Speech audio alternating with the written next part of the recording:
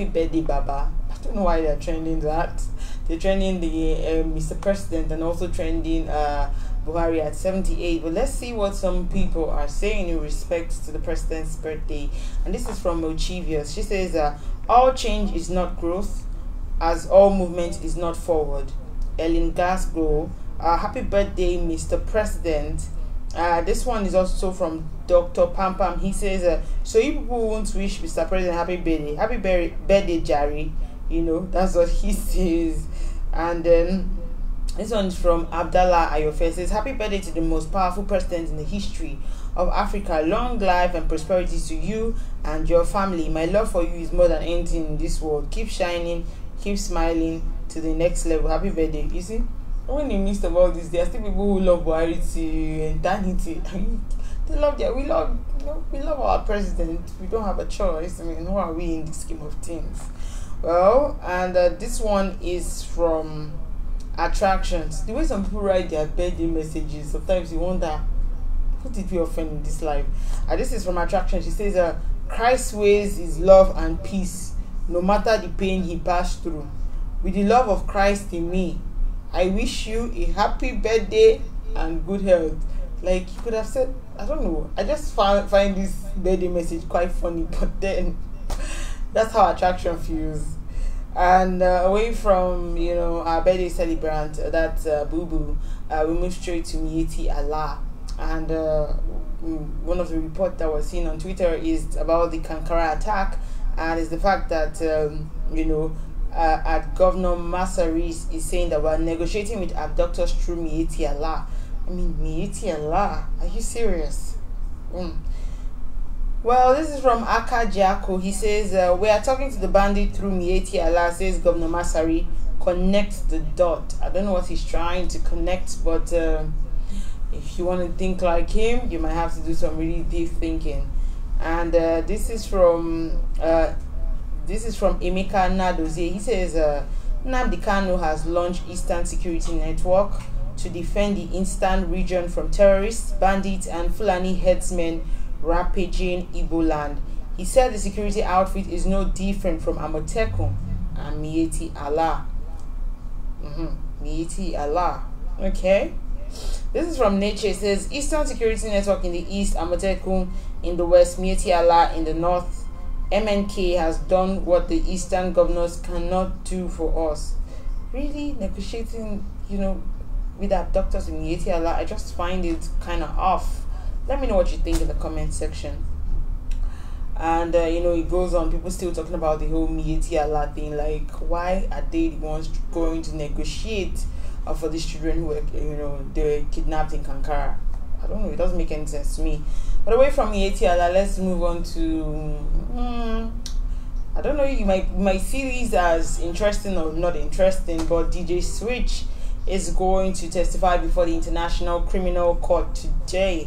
Yeah, she's going to testify, and it's still in the relations of the hashtag #EndSARS protest and what happened in 2010-20, and that's what's going to be happening today as she testifies. So we do not know what the outcome of that is going to be, but by the end of today we should find out more. And this is from Juicy Gossip saying, the International Criminal Court ICC will today hear the testimony of Nigerian disc jockey DJ Switch concerning the killings of EndSARS protesters by soldiers in October. So that's what's going to be happening for DJ Switch. Moving on, well, some of us, you know, started this year in relationships. Pass me the tissue, please. Some of us started this year single, and we're still in relationship. And some of us started this year single, and we're still single. But here's the story of a lady who started this year in a relationship and she's single. Well, you know, like they say, in everything give thanks to God. So I'll take the story of Sophie Love. She says, came into this year as a fiancé and living it a single woman. Well, you know, it be things. When you know something isn't right, don't be afraid to walk away. Pay attention to the red flags and your intuition. Don't let anyone force you into something you know isn't good for you, because at the end of the day it will be you and your husband or wife, because your hits the fan, it's the same people that told you to ignore the red flags will be the same ones asking you why you entered the marriage. And it's the truth. I mean, people, in the course of the end of the year, we've been seeing a lot of weddings, like Saturdays. In fact, what am I saying Saturdays? Like literally almost every day, people are getting married here in Nigeria. I don't know if it's the same thing for outside the country, but in Nigeria it's a different thing. Like you turn left, right, weddings upon weddings upon weddings. Yeah, it's good. Nobody's saying people shouldn't get married, but then you need to understand, are people really getting married for the right reasons? These are the questions. Are you getting married because they want to, because they found out that this is the person they want to spend the rest of their life with, or they are getting married as a result of we don't know when the world is going to come to an end, we don't know if age is no longer on our side, you're getting married because of peer pressure, or whatever reasons you're getting married. These things are very, very important, because it's one thing for you to say you're getting married, another thing is if you don't see these signs and you get married. The same people that tell you, get married now, have you not seen Tolu has gotten married, she not has gotten married. These same people are the ones that will still ask you this very question: did you not see that this person was a wife beater? Did you not see that this guy was a liar? Didn't you see that he was a cheat? All these things are questions they will still ask you. So do your due diligence, like we always say. Sometimes you might do your due diligence, and some of these people are so good at hiding their real self. But then let's see what people are saying in response to what Sophie mentioned. And this is from Mr. President. It says, fact only. Everybody is single until you are finally married. I am engaged. I live with my boyfriend, still single. We have been together 15 years, super single. I call his mother every day for 10. It's the truth. You know how people say, well, to an extent, I sort of agree with it, and I sort of do not agree with it in the next extent, because a lot of times for women, I was speaking for the women, because I'm a woman too, and when women get themselves in relationship, they always hope that something good will come out of it, which is they can, women they are dating somebody, is like, I'm dating this person now, so any other, except for some other women who do not mind, extending their tent by saying, we cannot just stick to one. You can't be eating only eba. Let's have semo. Let's have wheat, so that just in case if eba does not taste well today, semo will taste better. Those type of women. Yes, we know we have those type of people, but people don't just date people for the fun of, okay, let's just date. Some people date because they are hoping that this would connect them to maybe marriage or something good, and that's what it is. And this is from Sonia Iconic. Says, and learn how not to explain yourself online. Well, in the days of social media, a lot of people just come out and just talk about their relationships on social media. Oh, I spoke to my wife, I did this one, next thing she said she's not doing again, bam, they put it on social media, forgetting that the people on social media not just story them 1 year. They just want to chase clout, they just want to hear what you have to say. They're not really, you find just few people who are giving you real good advice that would help your marriage or your situation at hand. So I guess that's where our advice is leading to. This is from Akira Pete. It says, pay attention to the red flags, please. I beg. A broken relationship is better than a broken marriage, and it's the truth.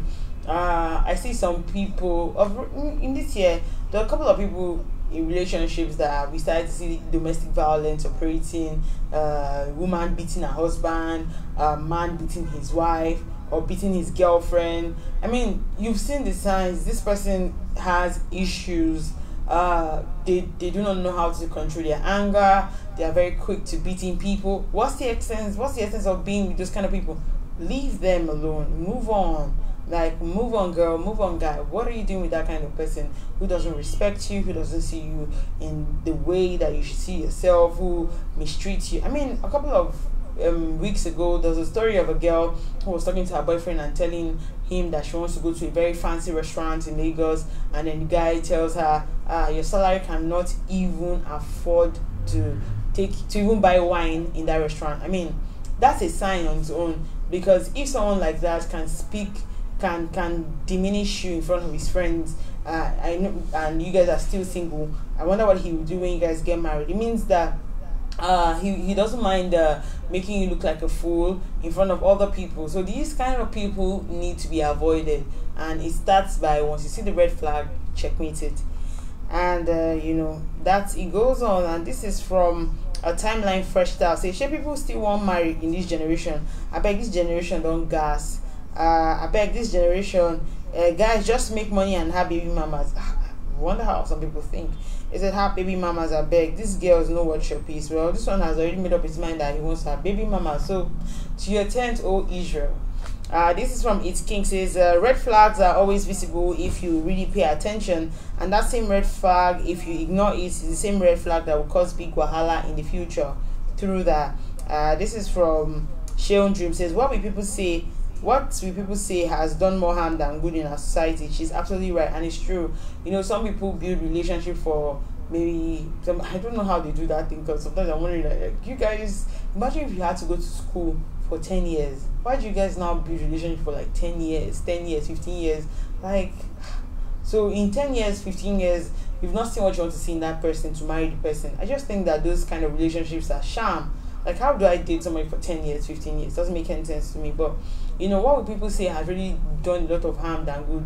You know, any small thing, what would people say? People will look at me, and because you're not helping yourself. You are a human being, and you exist, you matter, you are very important, and that should be what matters, not what people say. How people judge you, how people see you shouldn't really matter, because you matter. That's what it is. And people should, you know, forget people, focus on yourself. That's what's more important. Away from what will people say, let's move on to something quite interesting, and it's the fact that Pastor Iran came out to say Christians must boycott Netflix. I mean, if you watch Netflix, Netflix really helped a lot of people during the lockdown. Imagine Pastor Iran saying, boycott Netflix if you're a Christian. How do people feel about this? But let's see what Femi Jacob has to say, because he's an actor, and I know we have a couple of Nigerian movies on Netflix, and you know, it's sort of his slap on, you know, the Nollywood industry. How do they make money if you say that people, Christians, should boycott Netflix? Really, I understand that to an extent, you know, some very fishy things might be going on Netflix, like some movies that might not be totally acceptable to people of our tribe, but it doesn't mean that those kind of movies are all things that are being played in Netflix. There are other movies that you can get yourself involved in, quite interesting, inspirational, and all of that. But then let's see what Pastor Iran he's saying. He says, at some point, Christians may have to boycott at Netflix. I said what I said. And then Femi Jacob's reply says, Pastor sir, I am an actor, and many of my films are on there. I give my offerings from the proceeds of working in Nollywood. God Calling is on there too. It's a faith-based film. Advise me, where will we be selling our films, sir? And it's true. If you've seen the movie God Calling, it's one of the very most interesting movies you find on Netflix. So if Pastor is saying boycott Netflix, is like as good as you say don't watch God Calling. But there are a couple of good movies, so I will not totally agree with what Pastor Iran is saying. I think that you know, you can streamline what you watch. It's just the same way on the internet. We are exposed to so many things, and it does not mean that because you have the internet in your hand, you basically watch everything that the internet can provide you. No, I mean, you have the internet doesn't mean you're going to have to be watching porn or watching things that you're not supposed to watch, you know, those kind of things. So it's just what it is. So I do not agree with Pastor Iran, but let's see what people are saying, if they agree with him. This is from Sheon Dream. Says, I love his reply. Unarguably one of the coolest actor in the industry. And this is from Tufab. Says, not just Netflix. It be like say we go boycott this entire Christmas. I never ready about I beg the Christmas no green dirty. Speaking about Christmas, I mean, like, everywhere is so dry. It doesn't even feel like Christmas, and Christmas is next week, guys. Next week Friday. Wow. This is from Chiviole Concept. Says, he has a reason for saying this. Netflix is currently making movies that misinterpret Jesus in ways that are inappropriate. Christians should spread their light to create Christian-based app. Well, like I said, we have internet, and the internet has a bunch of things that, you know, Christians should not even be doing. But doesn't mean that as a Christian you should boycott the internet. It means that you should streamline the things that you view or you read on the internet. And I do not agree with saying boycott Netflix. No, there are movies that you can see on Netflix that are Christian based, and quite good, inspiring. I mean, a couple of very interesting movies. I could give you some names, but maybe some other time I will do that. But remember that you can equally like, share, and subscribe on all our social media platforms showing on your screen. Also, if you want to find out more of what's trending on Twitter and also happening on Instagram, you can go on our website www.vanguardngr.com to find out more. It's gonna be Christmas next week. What are your plans? That's my question to you. Tell me what your plans are for Christmas. How do you intend to spend it with your family? Because this time around now, at the ESA, even though border don't open, some things like rice no go still enter. So let me know what you think about how you're going to be spending your Christmas, this period, spending with family, spending at work, or blessing some people's life in the littlest way you can. Let me know in the comment section. Till I come your way next time, I remain Precious Triple D, and thank you for watching.